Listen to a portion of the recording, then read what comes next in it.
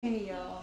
Alright, I had to take that product out my hair because it was like burning my eyes. Like my eyes were burning. So, I can't really recommend that product to anybody right now, okay? Like my eyes was burning for hours. Like my whole entire eating process was just like I was just tearing and tearing. And right now my eyes is still a little bit blurry. But I had to take it out.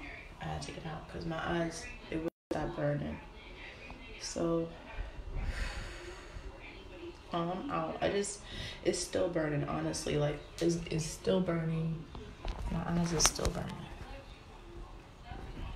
But anyway, I'll come back and I'll let y'all know tomorrow. But my nose was running. My eyes was blurry. I still have blurred vision. My eyes is still red. I think it's still going to be tearing. It just hurt. My eyes is just hurting right now. I don't even know what the product is. Like, it was just dripping in my eyes. But right now, it's just burning. Something is in there and it's just burning. And it won't stop.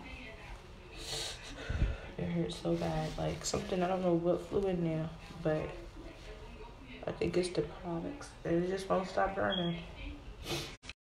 Wash my face. Rinse my face off with water. Blue water, like you know how you blow water in your eyes to like cause some kind of effect, like a bubbling effect to kind of like wash it. So I was like, you know, like put my hands in my face, like each hand, and just like blowing the bubbles. I'm sorry, but this is not the best visual. But I'm just about to leave my hair like this, like, and just like wait till tomorrow and just let that be the end of it. I just washed my hair out with the Tricogen and I don't have any product in it. I just blow dry it out with the Revlon blow dryer.